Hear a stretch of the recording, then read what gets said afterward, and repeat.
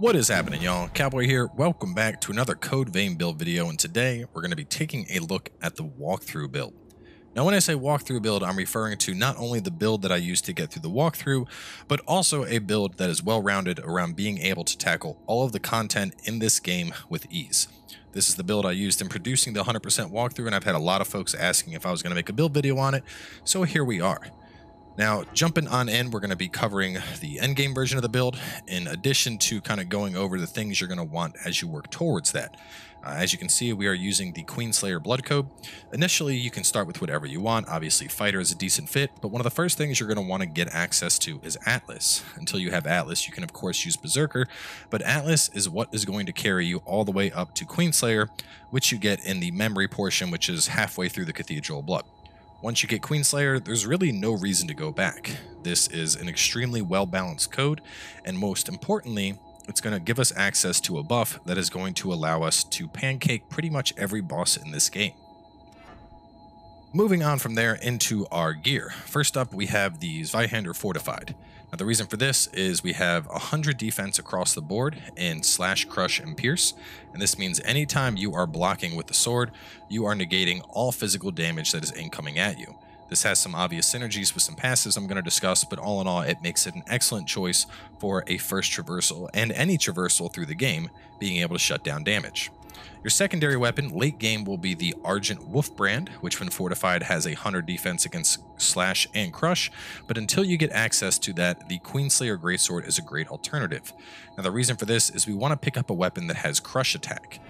Going through the two weapons here, if you listen very carefully, you can hear it's a very clang somewhat sounding, and you can see a physical slash mark being made, whereas with this, you can hear a crunch type sound that's happening when it connects, in addition to seeing a larger spike or spark go off of the dummy there. And that's the crush damage that this is doing. And some enemies in the game are more resistant to slash, while others are more resistant to crush. This is of course covered in the walkthrough, but the basic gist is hit an enemy with both swords and see which one hits harder. That's the one that you know they're weaker against. But the point here is to have access to two different types of damage, whether it's going to be slash and pierce or crush and slash. The point is you want to have two different damage types, and to that extent, the Argent Wolf brand is going to be a great late game alternative. Now, taking a look at the Queenslayer Greatsword, the reason I like this so much is it has very wide sweeps, whereas the Zweihander is going to be more single target focused. You know, we have the second hit is a decent wide sweep, but our other two hits are going to be big. With this sword, our second and our third hit are both wide sweeps, making it an excellent weapon for when you're surrounded. In a similar fashion, the Argent Wolf brand actually has the same Zweihander moveset, but what's great about this is the heavy attack is a very wide sweep.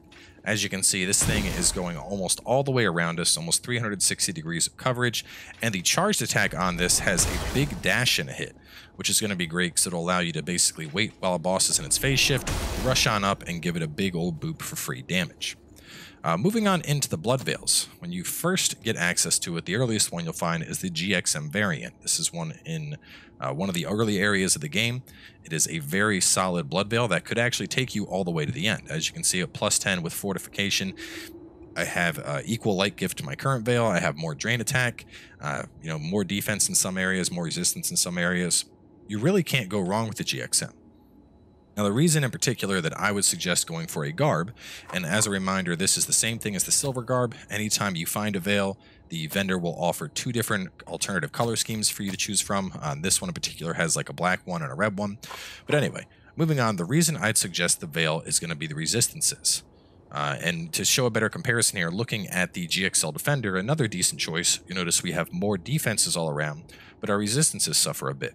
And the reason I find resistances more useful with a build like this is we can already shut down almost all the physical damage that's coming our way.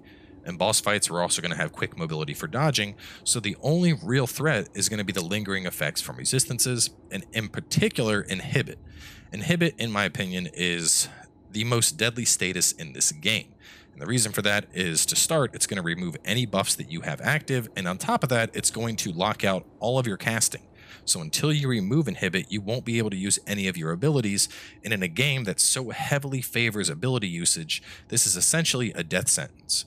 If you are inhibited, you can't even do the heal that would raise your teammate back up. That's how detrimental it is. So this will give us relatively high light gift. It gives us excellent inhibit resistance at 127, and we still have decent defense on it. Another thing to point out here is this is also going to come down to the type of blood veil you use. If you want a claw, you use the GXM. If you want a stinger, you use the sanguine garb. If you want hounds, you use GXL. And then if you really want thorns, you can use the GXH assault, though I wouldn't really recommend this one. It's the only real strength veil here, but it does suffer a lot in the light gift category. Moving on into our passives. First up, we have two-handed sword mastery, and this comes from Atlas. This is just a flat damage boost. It's roughly 20% towards the damage you're going to do with greatsword. So it's kind of a no-brainer. Auto include this one. Moving on from there, you're going to want a fortitude up. Now, the first one you can get is Mind Vitality from Eos. Later, you can get Mind Fortitude from the Demeter tree. And the main reason we're using Mind Fortitude here is late game, you have such high HP that increasing our Vitality up to B doesn't even affect our health. So Mind Fortitude is going to be a better choice, but the whole point here is you want to have Mind up because you need your Mind at B+ for a buff we're going to be using. Moving on from there, let's discuss Drain. Now, there's two main Drain passives. We have Weapon Drain rating up, and we have Guard Drain rating up. Weapon Drain rating essentially is going to increase our weapon drain from, I don't know if I can pull it up on the screen, I can't. But our weapon drain will go up by 0.2, which is going to allow us to pull in more Ichor as we're attacking. In a similar fashion, Guard Drain rating will allow you to pull in more Ichor as you're defending. This has obvious synergy with a sword that has 100% block across the board. So you can use whichever one you want. Towards the late game, I would suggest swapping over to Weapon Drain because you'll find yourself attacking a lot more than defending. But early game, Guard Drain is an excellent choice. In particular, these two abilities, Weapon Drain comes from very early on in the game. You get this from Caster, and then Guard Drain rating comes from Atlas. As for our other passives, this is where things get a little bit tricky. For all general content, I'd suggest Tirelessness. Now, the reason this is so nice is it's the only thing in the game that's going to increase your stamina regeneration rate. There are a couple different things that can increase your stamina, but overall increasing your regen rate is something that's relatively rare, and this makes it excellent for just all-around usage because you use stamina to dodge, to attack, to a block, and so this is just going to be really nice. In boss fights, however, I'd suggest switching on over to Swift Destruction. Now, you can swap out whatever you want for Swift Destruction. You can put it in place of your Drain if you want to keep Tirelessness on, but Swift Destruction is going to give us a 20% increase to our damage in boss fights, making it a almost mandatory passive to have. But you really have freedom in how you want to use these. The two main things here are you need two-handed sword mastery, and you need something that's going to give you mind up. Beyond that point, you want something that you can swap on out for Swift Destruction, and then it's really a preference, whether you want more stamina, you want more drain, you want more drain on block, whatever is going to float your boat there. Just to discuss these, Swift Destruction comes in from the Hephaestus Blood Code, which is rather late game, and in a similar nature, Tirelessness comes in from a side quest in the very last area of the map, so also very late game. So until you gain access to one of these, I'd actually suggest just running Guard Drain rating and regular Drain rating, just so that you have plenty of Ichor coming on in. Now, moving on over to the skills, let's discuss the two abilities that I have on that are physical, Tormenting Blast and Dragon Lunge.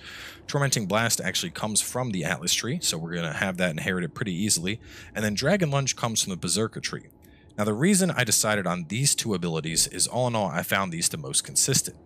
In particular, with our lunge, we have a long distance covered. As you can see, starting from all the way back here, we are still able to go in, slide on up, hit the target. It tracks, it has excellent reach, it has good AoE, all in all making it a very well-rounded ability.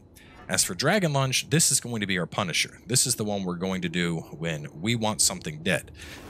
It starts off with a big stun, and then a big hit that comes on down. In terms of damage, as you saw, it also did roughly 2,000 damage more than Tormenting Blast. Now, these two abilities are both gained really early in the game, and that's what makes them so attractive, and they will take you all the way to the end and all the way into New Game Plus. There's some other things you could mess with. I know on the Warrior build I was using different abilities, but after playing through the entirety of the walkthrough with those two abilities, I just can't go without them now. They're so consistent, and that's what I love about them, you know. Anytime the target has a slight delay, rush on in, stun, boom, big damage going down. Obviously, you can dodge something, you're surrounded, boom, you're going to wipe out everything that was in front of your sword. Great abilities all around. Now, moving on from there, this build, as I mentioned, obviously has a lot of gift light scaling, and to that extent, we're going to work in one spell slot. Now, this is going to rotate based on whether you're fighting long range or close range. If you're fighting stuff at long range, you're going to want to use the spikes. There's a spike for every element in the game, and I mainly like having spikes to knock off those enemies that you'll see hanging off ledges. A single spike is usually enough to knock them off the ledge, and that's just going to give you a nice long range ability option. Your spikes come from the Hunter, the Dark Knight Hermes, and then Lightning Spike is from DLC, so if you don't have DLC, you can't get Lightning Spike, but it's not the end of the world. As for our barrages, these are going to be our close range damage. This is if we need quick, on-demand damage that is going to come out faster than our Greatsword would, while still dealing respectable damage. As for those, you get your barrages from Fion, Scout, the Flood of Impurity Depths, and the Void Depths. As I mentioned, you're going to use one as per the situation. If you don't like magic at all, feel free to replace this with another buff, but I didn't want this build to get too buff intensive, and I do like having access to magic for cases where an enemy is weak, because between your barrages and your spikes, you can cover all 4 primary elements of the game: ice, fire, lightning, and blood. Moving on into here, this is going to be our rotating buff slot. Now, right now I have Adrenaline on, but ideally you'd want this to be a element that something is weak against, whether that's Flame Weapon, Blood Weapon, Lightning Weapon, Frost Weapon. But if you don't have access to those, Adrenaline is still a nice buff. It's not going to be the biggest buff, you get it really early just in the fighter tree, but one of the nicest things about Adrenaline is it lasts a really long time. I'm going to put on Adrenaline now and keep going through the buffs, and by the time I'm done talking, it'll probably still be up, which is what makes it one of the better buffs in my opinion. You know, it's less downtime, it's less worrying about keeping a buff up, and it still is a decent damage increase. You can see we're now doing 2050 with Adrenaline up. Now moving on to our primary buff, and you're going to get this one from the Eos tree, so it's going to be a little bit later in the game, but it's Bridge to Glory. And this is why we need B+, and it's also why we want to have high light damage. With Bridge to Glory on, our damage is going to go up drastically. As you can see, we're at 2446, and this is also going to scale with the amount of light gift that we have. If I was to put on, say, Noble Silver, for example, as you can see, I'm now doing 2536. So you could even work more damage out of this if you want, but Sanguine Garb is going to give us a respectable amount of light and a respectable amount of drain and defense and resistance across the board, and I felt this was a good balance. You know, we're doing big hits here to swap on up to the Zweihander just with these 2 moves active. As you can see, we're doing 2500 plus per swing, which is pretty respectable damage and is going to be enough to take on pretty much anything in the game. Now, as for our bottom buff, we have Blood Sacrifice. You get this one from the Hunter tree, and Blood Sacrifice is essentially only there to make buffing before a boss even easier. If you don't like using Blood Sacrifice, by all means don't, but it just makes things that much easier when we need Ichor on demand. If for some reason the boss is transitioning fast a lot and we are not building up Ichor off of drains or attacks, that's going to allow us to pull in Ichor. To help synergize with that, we're going to be running Cleansing Light, which is coming also in the Queenslayer Blood Code. And Cleansing Light, I've found this to be just a fantastic buff all around. What Cleansing Light is going to do is when it is up, you will heal over time 75% of all the health that you lost. So this makes using Blood Sacrifice cost very little. In addition to that, if you take a big hit from the boss and you just dodge for a little bit, your health will heal on up.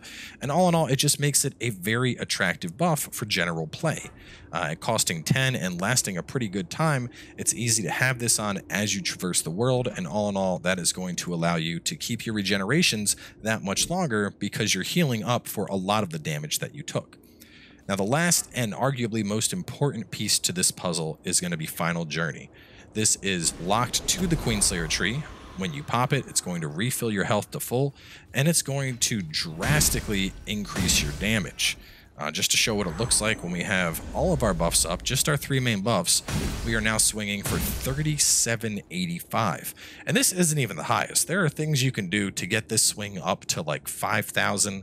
There are already one-shot builds where people are essentially utilizing this combo and doing, you know, hits that are in the realm of 90,000 damage and one-shotting bosses by stacking buffs. But all in all, just having on Final Journey, Bridge to Glory, and then a buff of your choice, whether it's Adrenaline or an element, will allow you to do very consistent damage, maintain quick mobility, and all in all get you through pretty much all the content of the game.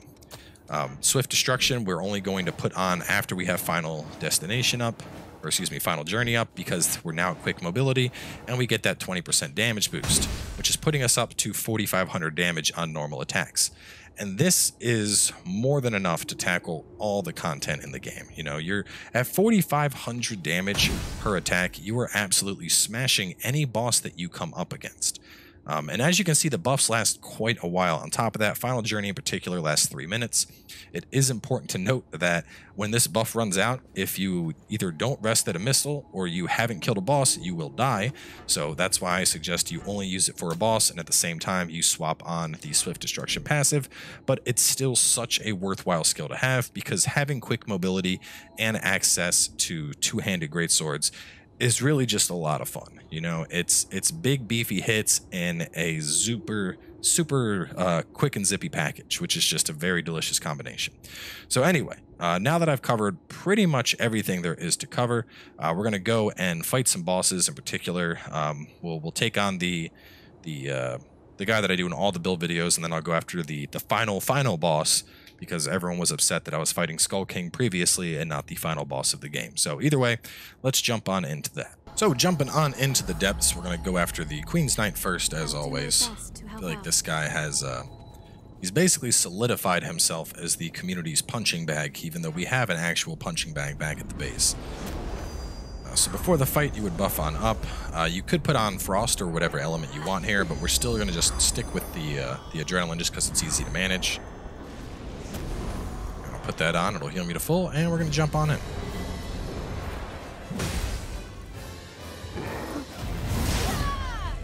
You'll notice already, even though he hit us, our health, as long as we don't get hit, we're going to heal up for that big chunk of health, which is what makes this so nice. And on top of that, the mobility here is really, really useful. You know, we have a lot of mobility. We're very easily able to dodge most attacks, and the attacks that we do get hit by, they're not going to do all that much damage.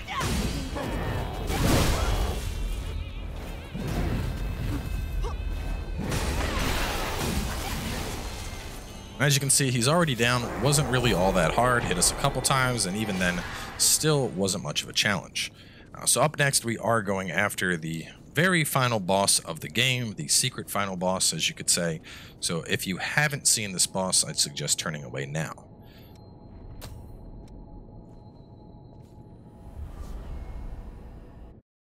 In the previous videos, we went after the Skull King, and I called him the final boss, trying to preserve the secret, and that apparently made a lot of people upset, because Skull King's not the real final boss.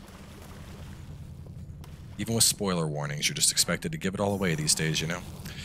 Anyway, so go on, buff on up. Same thing as before. Same 3 main buffs. Go on and top our Iker off all the way. Give it all you've got.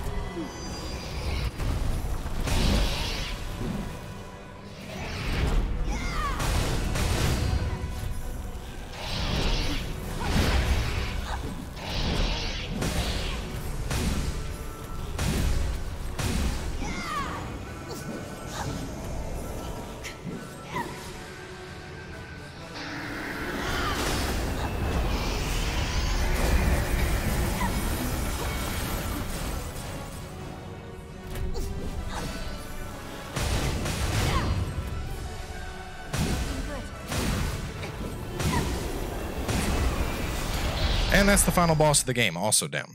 So like I said, all in all, this build is designed to just be very, very balanced around tackling all the content of the game.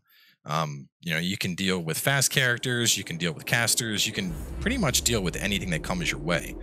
The one thing I do want to mention before we close out is, while I recommended the Zweihander because of the defense that it offers, if you really want to peak your damage up, swapping up to the Argent Wolf Kingsblade is an excellent upgrade. The heavy attack on this thing is brutal, and I do like it more than the Zweihander, but I would be remiss if I didn't point out the fact that this has 100 defense across the board, making it an ideal weapon for a walkthrough.